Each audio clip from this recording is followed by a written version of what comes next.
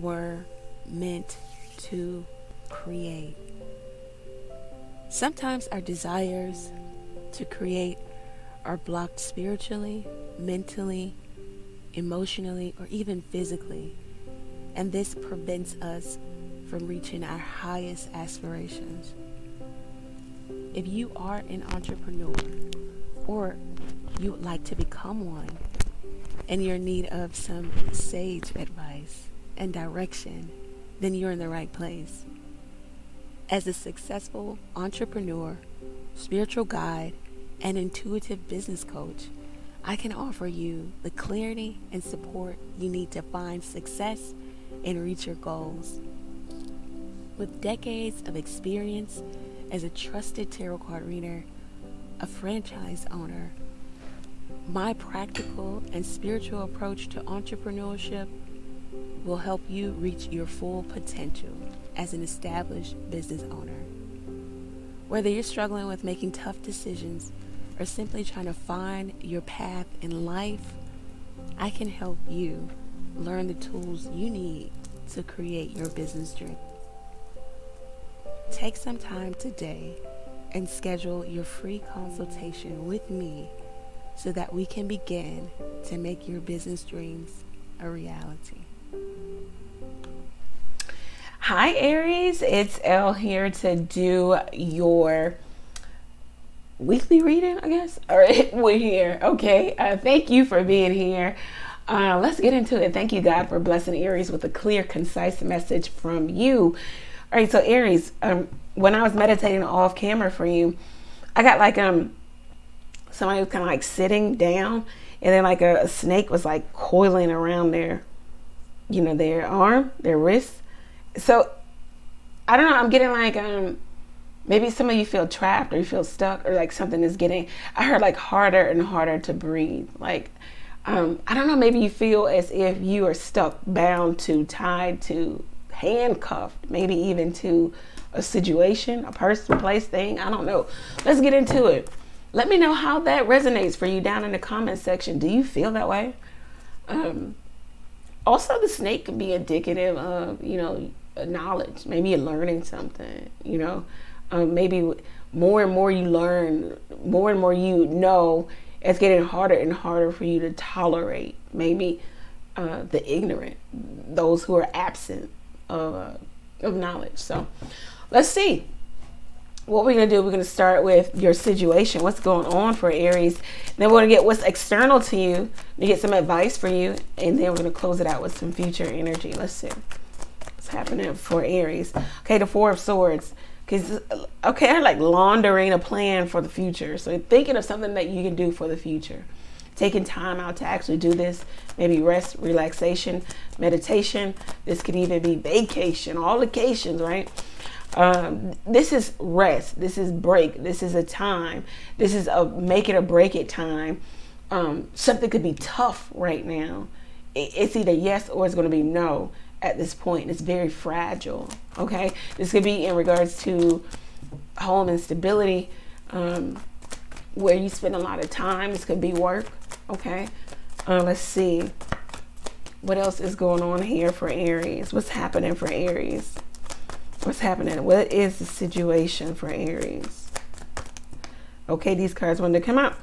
Okay, so we got the High Priestess, upright, Two of Pentacles, the King of Cups. All right, so this looks like some of you could be like in a medical profession, or a profession where you deal with a lot of different personalities. Okay, you know that a decision needs to be made here. You're weighing up the pros and the cons, weighing up the cost in regards to making a decision, what you're going to do. I heard, are you going to strike out on your own, or are you going to find something else? You could also be going to someone. You're trying to find emotional balance in regards to making this decision, though. You don't want it to be emotional. Okay? You know that it's a deciding factor. You know you need to do something. You know it needs to be done. You know that right now. Also, you could be learning a lot, okay? Because the snake is indicative of knowledge, you know, gaining knowledge, awareness, right? Intuitive awareness. Like, you just can't be around people who are just not aware of themselves. Self-awareness, aware of their attitudes, aware of, you know, spirituality. Some of you could be delving into a spiritual practice here. Some of you, your mind has changed in regards to maybe a commitment, a partnership. Okay. You could just be going through the motions, weighing it all up, trying to figure out if you can separate, if you can go your own way.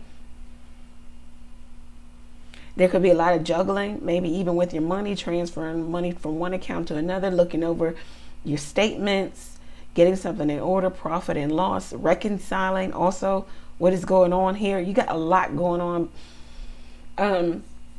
Others looking in would say it's way too stressful, but it's like you've got a handle on it, because you know that if you can maintain this, if you can grow this, you'll have stability. That what you do in the Two of Pentacles right here is going to show up in the Four of Pentacles when you have stability, newfound wealth. Okay. So some of you just know, I just got to maintain this right now, and then I will have newfound wealth. I will have money. I will come to a different, standing in my finances.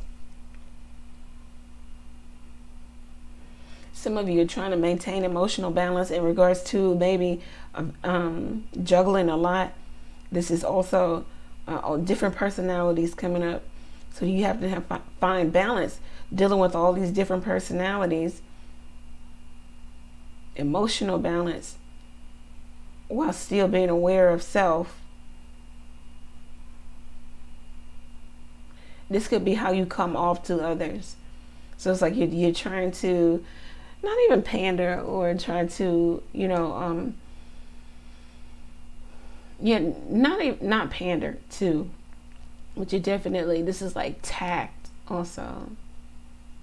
There's some creative endeavor that you do, that you deal with all these different energies, to where you have to be tactful, or you have to understand how you're coming off to,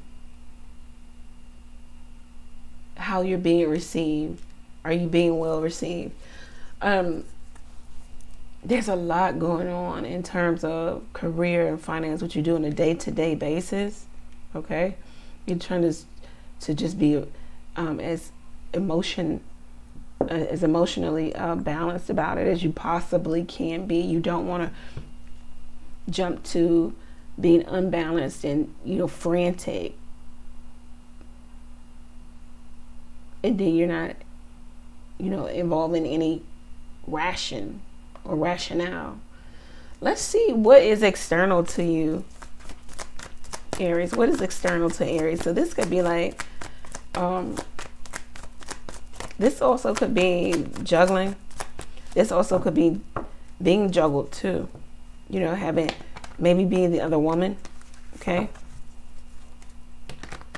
this person puts you on pause, puts you on hold. It's like you are playing your part, knowing your place. This person is trying to do two different things, or engage in two different relationships at the same time. This could be you, Aries. You could be a married man, or you could be dealing with a married man, someone who has a family obligation elsewhere, someone who keeps their love flowing and open to many. What is external to Aries here? What is external to Aries? The Ten of Cups. Somebody does have a family where they're acting happy. I don't know if they're 100% happy or fulfilled, but this is somebody who puts on the airs, who will put on to the world, to anyone looking, to anyone who cares. They will put on that happiness rests with them, but it's falsehood.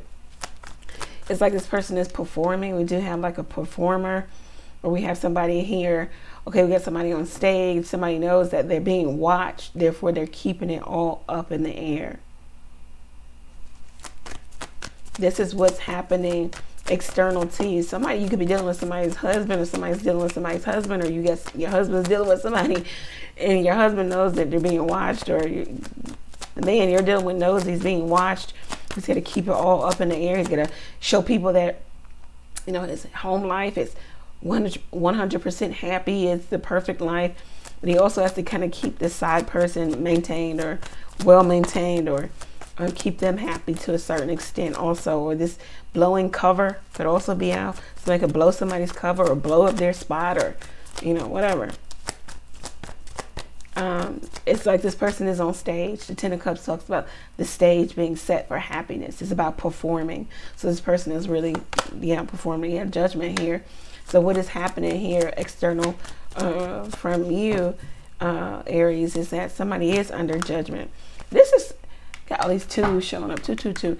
So somebody is definitely being watched every single day. Somebody's got an inkling. They have a spidey sense. Their intuition is telling them that maybe their husband or boyfriend or somebody is doing something they're not supposed to be doing, or vice versa. This is in regards to you, Aries. Someone is telling, your person is telling themselves Aries is doing something they're not supposed to be doing, engaging in something they should not be engaging in. Let's see. The Ten of Wands. So we got something ending, to break through. This could even be secret out. Yeah, 4 of Wands. The secret could be out that somebody has a lot of different women, or they're dealing with a lot of different women, they're dealing with a lot of different energies, or that they're already married, or they're already coupled.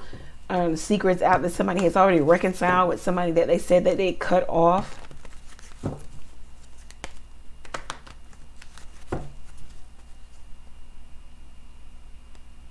Yeah, something is out here. What is the advice for Aries? Let's see what the advice for Aries is.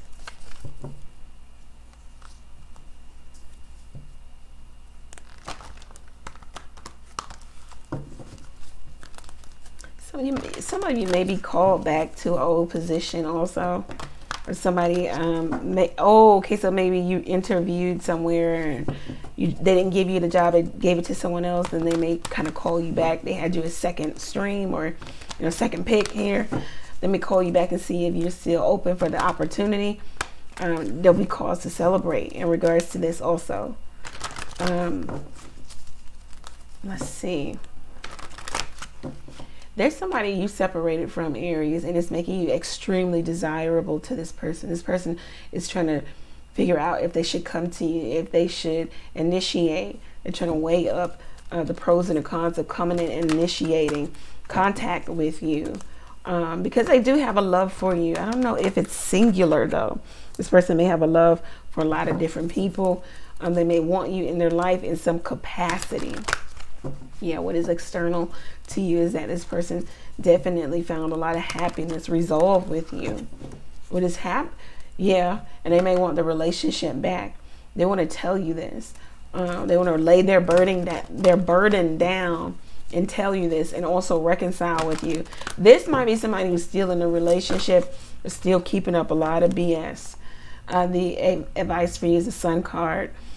Okay, so with the Sun card, a lot of happiness, a lot of contentment, a lot of fulfillment, a lot of joy happening for you right now. Let the sun in. Let the universe dote on you, shine on you. Let knowledge come to you also. Being that childlike spirit to where you can receive, you can manifest faster. Release all of the hurt from your heart. Clear your heart chakra. That is where we manifest from, for the desires of our heart. Right? So we got to clear our heart chakra. So yeah, tower can't make it up. Let the tower happen. Let it fall. Let everything fall apart that it's supposed to fall apart and fall away from. The tower comes when we're holding on to situations, relationships, situationships, whatever, that just doesn't serve us. Okay? It's getting us nowhere fast. And we're still hanging on to it for whatever reason. We don't want to let it go. It says in the rubble, in the midst of it all, if it falling down, you will be able to rebuild, and you'll see clearly. You couldn't see because that tower was up. Falsehood also. Scorpio coming up. Deep transformative change. Okay, deep emotions also for something or someone, or someone has this for you. This is the advice here. Let something fall, because the universe is really trying to get you to a place of happiness, abundance, longevity, marriage, pregnancy, happiness, whatever that looks like for you. Okay. Also, this tower has historical reference, so you've been here before. Back to trying to keep something up that needs to fall down. So let's see what else. Aries, advice for Aries. Advice for Aries.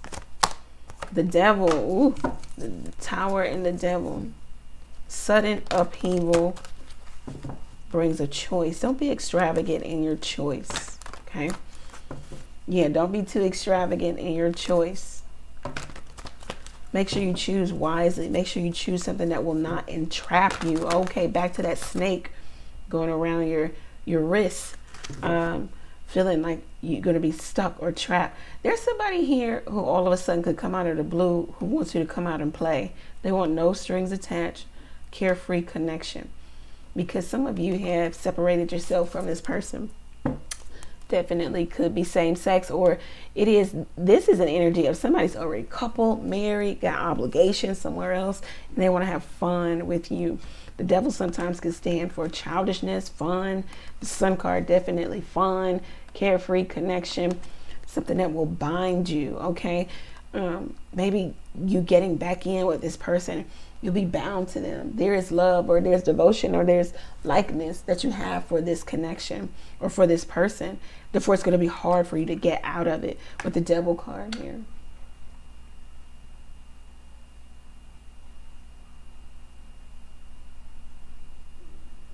Where are we going to go? I completely went absent. They're absent-minded. Maybe this person, yeah, when they come back into your life, or you go back into their life, you just make them absent-minded, or they make you absent-minded. You just lose focus on what you need to be doing, where you need to be. All right, let's see. What is the future energy for Aries here? You got nothing but majors in your advice here. Okay, don't allow yourself to be willingly deceived. Also, you know that something is not good for you. Back to choices with the devil card. Make sure you're not extravagant in your choice. Let's see. What's the future energy for Aries? Future energy for Aries. You got two cards coming out. Desperation, no, despair. That could definitely be desperation and unexpected income. I'm reading this as somebody's desperate, and you may receive an unexpected message from them. Okay, maybe even a gift. This person wants you to take them out of their misery. Keep in mind, guys, a lot of times when we engage in these third-party situations, especially with married individuals, that married person is miserable in their marriage, or there's unhappiness, or something is going on in their marriage. And instead of going to counseling or talking about what's going on in their marriage, they find that what is best for them to do is go find a third party, bring them into the fold, and now they have an outlet, a positive outlet, an escape. And that is what the third party is, an escape, a positive outlet for them to get what they want, or what they're not getting at home or in their marriage. So a lot of times when you are the third party, all you're doing is prolonging a miserable connection. So all the promises of the person, I don't want a divorce, I'm leaving them, all you're doing is helping this person stay in that misery. So the best thing to do is not even get involved in it, or hand a person an invoice after every time you meet them. Just hand this is my invoice. I'm keeping you in your miserable marriage. You owe me. Let's see. What else do we have for the future energy for Aries? Marriage, can't make it up. Okay, yeah, so and it's a 3. So it's like somebody is desperate, and out of the blue, they offer you something very small, because the unexpected income talks about not big money, so it's a little something to get you by, but it also talks about, in terms of love, it talks about unexpected message. Some of you have tied yourself to a business or a company you didn't expect for it to be so drama filled, so devoid of peace, so void of peace. Like, and you kind of tied yourself to this, okay? And you feel like you're underpaid here. You're doing a lot and you're underpaid. So you kind of feel like you're in a place of needing to release or come up with a plan. We see you planning up here, launder in an endeavor, a plan for the future, right? So then for love, you got somebody coming back. They're coming back under their they want what they want from you, you know, and if you're willing to give it, they'll take it.